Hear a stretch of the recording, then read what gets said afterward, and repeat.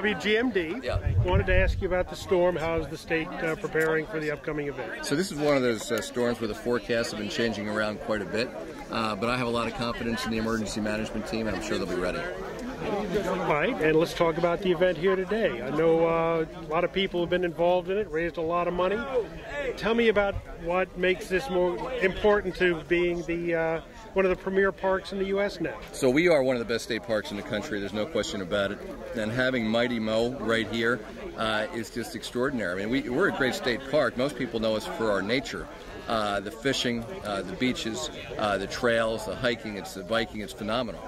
But when you combine that with this history, and particularly having this this amazing piece of equipment right there, is just amazing, just fantastic. Super, thank you, sir. All right,